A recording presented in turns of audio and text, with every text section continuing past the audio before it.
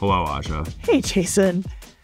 In our previous episodes, we've talked a lot about using LLMs to answer questions based on a knowledge base, or even having LLMs summarize a lot of text. All that's great, but also, can't we aspire to do more with LLMs than just that? LLMs can do so much more than that. Today, we're going to talk about function calling, a way you can have your LLM interact with your code. All right, so let's break it down. What is function calling? Function calling is a technique where you can make the LLM aware of specific methods or functions in your code and their signatures. The LLM can then respond to prompts with a request to call a specific function with specific parameters instead of just replying with text or maybe an image.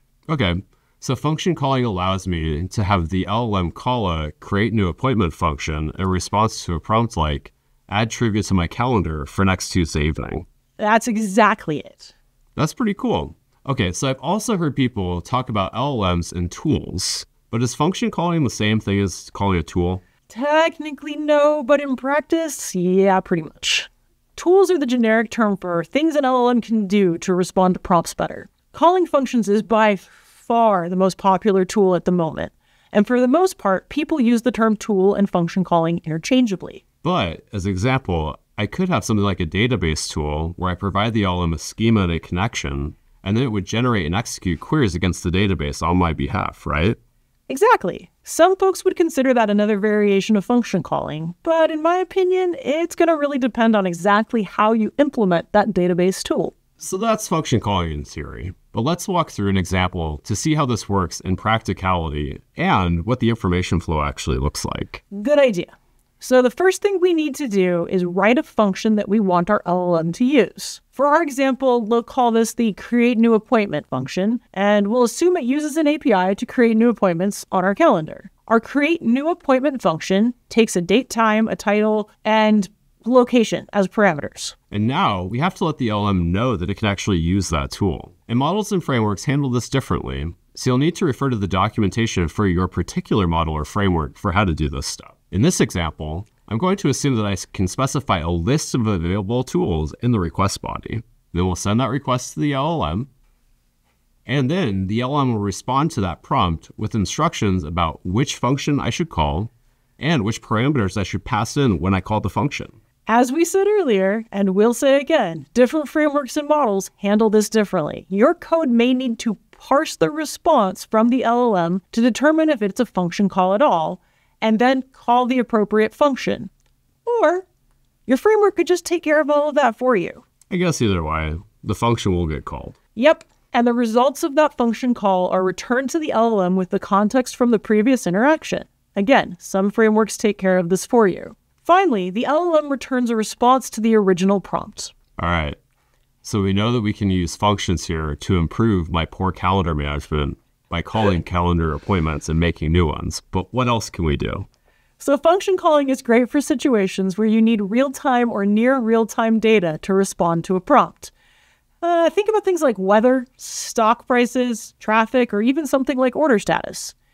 You can't use RAG for that type of info because RAG requires that pre-processing step where you ingest all of the relevant information up front. It is impractical to be constantly rerunning that pre-processing step if your data is changing frequently. It could also be useful, I would imagine, in situations where I have to access information using an API, but I don't have that data in a way that I could actually format it or use it in RAG for pre-processing. And so maybe as an example, my city has an API to get my trash day, but we all know that it gets delayed a lot. Here, I would need to have that information in real time and not as a data dump, because that way it wouldn't be up to date as much as I would like it to be. And I can use function calling in this case to access that information as needed and get real-time changes if they occur. And as we saw earlier, function calling is a way to enable an LLM to take actions on your behalf, like scheduling a meeting, but also things like creating a new bug or setting a reminder to buy milk on the way home. This all seems super straightforward, but by now I know that tech is rarely as easy as it seems. So what are some of the challenges of function calling? Well, one of the biggest challenges, as we've said before, is that different frameworks and models handle function calling a little bit differently. Sometimes you can just upload a specification of an API and the rest will be taken care of you, including things like authenticating and then calling that actual function. Other times, you have to write the code yourself to do things like authenticating and calling the API. And the code then also has to understand how to parse the response for the LLM and to give it back to the LLM and know that you called the function successfully. And of course, with all these frameworks, there are many different ways. Some are here and some are here with how to do it. Yeah, and if the framework doesn't handle most of that control flow for you, you'll need to handle things like HTTP errors as well. And if your model returns a specific error when it can't use the tool, like cannot use specified tool, you'll also need to handle that in your code so that your users see an appropriate error message. What is nice, though, is that all sounds like things like building a microservice or calling an API, which are things I know how to do as an application developer. Yeah, it's exactly that. But since you don't have to handle those things in all of the AI architectures, it's worth calling out that this technique may require you to write a little more code. All right, what else should I know if I'm going to integrate function calling into my application? So one thing I want folks to keep in mind is that you can pass more than one tool or function signature to an LLM and then let the LLM select which one to use to respond to your prompt. You could imagine a reservations application where you have a tool for new reservation, a tool for listing existing reservations, and yet another tool for canceling reservations. Basic CRUD. LLM can decide which one is relevant to that prompt. Another important thing to know is that how you describe those tools matters a lot. That description is the information the LLM is using to determine if the tool is relevant to the prompt. So you need to write a good description. You need to think about the types of prompts that will use that tool and include words that will show up in those prompts in your description. Verbosity good, brevity bad. All right, and finally, a piece of advice. Debugging function calling isn't as straightforward as debugging simpler applications or even things like microservices, especially when you have a framework that's taking care of invoking the function and returning the response to the LLM. It can be hard to pinpoint what exactly is wrong and going wrong in the flow. Using an observability tool or working a UI that supports observability for things like tracing can save you a lot of time and frustration. It really can. So to see what that actually looks like, here's an example of a prompt that uses function calling and is running in Firebase GenKit. You can see the initial call to the LLM, the response from the LLM, function call, the response from the function call, how that is fed back to the model, and then the final response. All right.